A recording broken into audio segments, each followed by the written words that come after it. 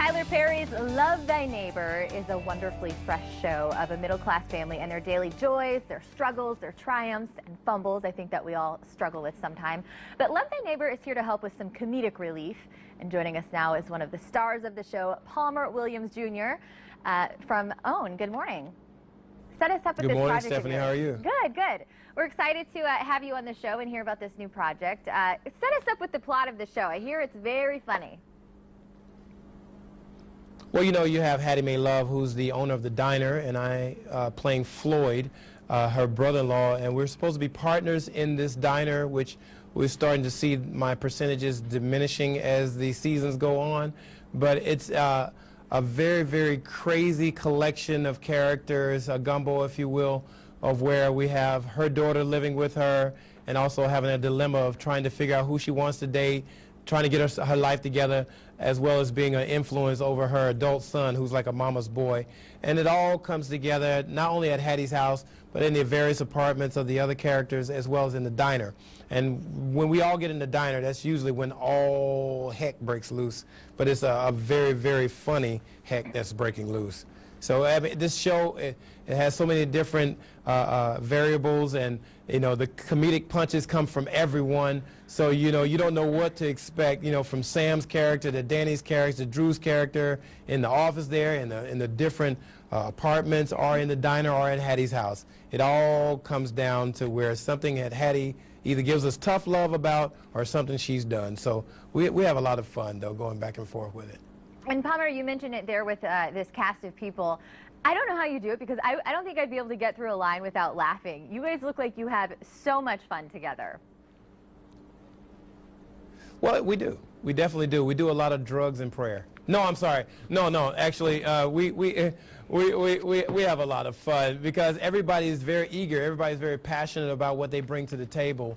And with that, you know, it causes us to want to work harder.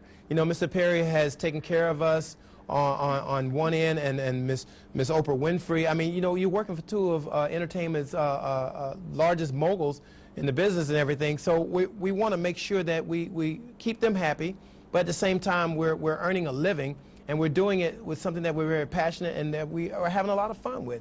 So it works out. You know, we spend time with one another, even off screen, to where we can actually have that camaraderie. So when we try to play a family on TV, you really don't realize that we actually become a family during rehearsals and going out and hanging out with each other. And sometimes we even sleep over one another's houses in order to do the lines. And that didn't sound good after the drug line, huh?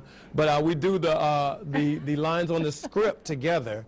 And then we come in, and you know, Mr. Perry's like, wow, this cast, you know, really brings a lot of life, and we have a lot of fun. And if we keep him laughing, then we know we're doing a good thing. Well, I mean, I want to come work with you. You've already got me laughing this morning. Oh, it's hilarious. I'm sorry, one more time. Would you say that this is relatable? I think you address some of the families that, the issues a lot of families struggle with. Is that something that you're trying to shed light on and kind of teach the lesson of maybe just don't sweat the small stuff? Right. Well, it definitely is relatable. You know, a lot of people didn't know they were dysfunctional until they had that title.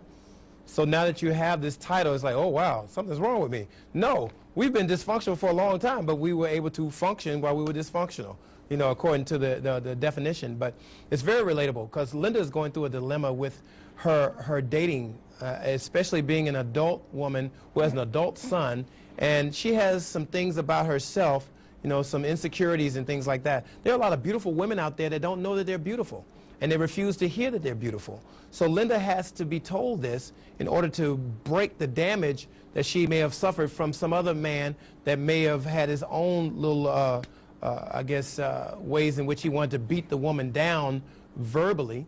So now we have to build her back up and build her self-esteem back up to where she actually believes that she can be loved.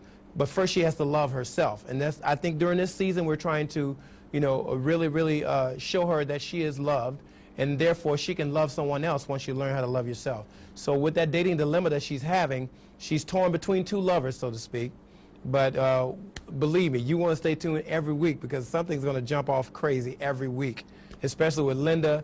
But then, you know, we're all going to be doing something crazy as well, especially when they get advice from me. I wouldn't take advice from me if I was them, as far as Floyd is concerned. All right, well, if you want to tune in for some life lessons, a few good laughs, maybe even get invited to some sleepovers, when and where We're can definitely we see you? going to be on Wednesday, June the 25th, and that's 9 p.m. Eastern Time, Pacific Time on OWN, O-W-N, the Oprah Winfrey Network. Can you believe it? The Oprah Winfrey Network and having Mr. Tyler Perry as a boss? Come on now. You've got to watch this, you know.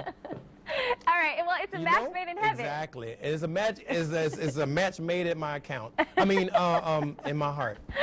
You I are. thank God for them. You are fabulous. Thank you so much for taking time to chat with us. Thank you so much, Stephanie. I like the little outfit there. What's going on with that? What you doing? Well, You all right? Okay. thank you. Every day, though, it's a show about food, fashion, and entertainment, of course. So you Thank you. Right on. Thank you so much for joining us today. Thank you, Stephanie. We're going to have more on Love Thy Neighbor on our website. Just go to fox4morningsblend.com. And I love him. How fun. All right. Want to read a good ebook but don't want to spend a lot of money? Up next, how you can check out your favorite books and movies from your local library for free. Stay with us.